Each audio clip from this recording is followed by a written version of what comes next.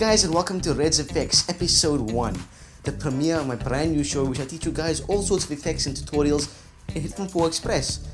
That actually rhymed. And since it's the premiere, the pilot, the first episode, I thought I'd, get a bit fancy.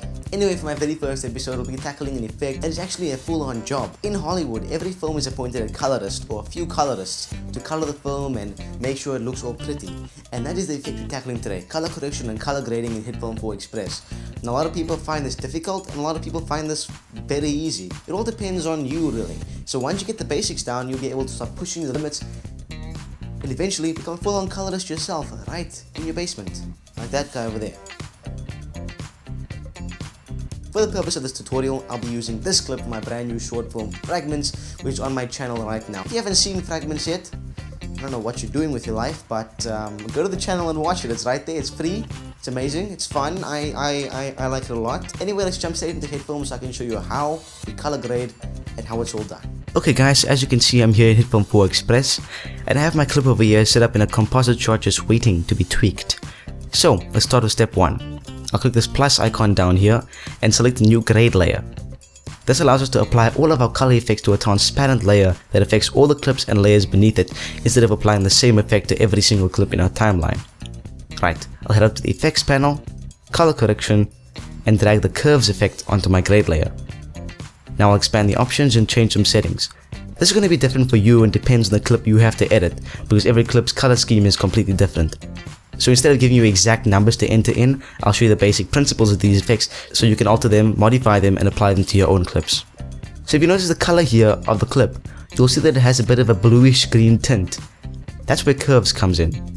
So I'll head to the blue channel and start pulling it down until I see something that looks appealing.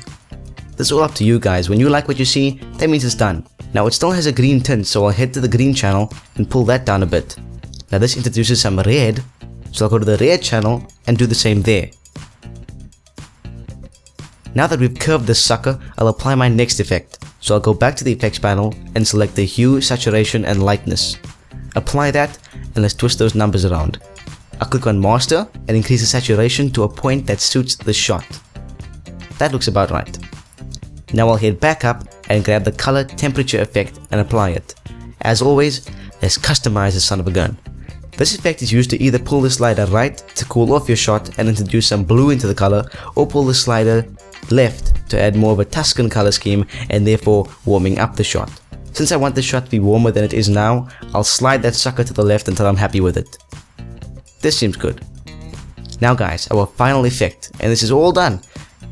For some grading and personal touch, I'll head up and select the brightness and contrast effect. Now, I'll increase the contrast slider to a point where all the blacks become darker while at the same time retaining the detail in the image. I'll then increase the brightness so as to brighten up the shot. Then I'll add a bit more contrast since we have more room to work with now. And we're all done. Let's shut the eye off and see a before and after. As you can see, there's a pretty big difference and it didn't take much. Once you understand the basics, you can start applying your own personal feel to your color grades, and from there, the possibilities are endless. It's all up to you guys. And there you have it guys, color grading and color correction in Hitfilm 4 Express. It's really simple, and once you get the basics down, you can start extending your skills and eventually become a full-on colorist yourself. Anyway guys, I hope you enjoyed this video. If you have any particular effects you want me to cover, leave it down in the comments below. You can also like and share the video down below. Subscribe to the channel for more amazing content like Red's Effects, the Red Alert Show, all amazing stuff coming up soon. Hope you enjoyed the video and I'll see you next time.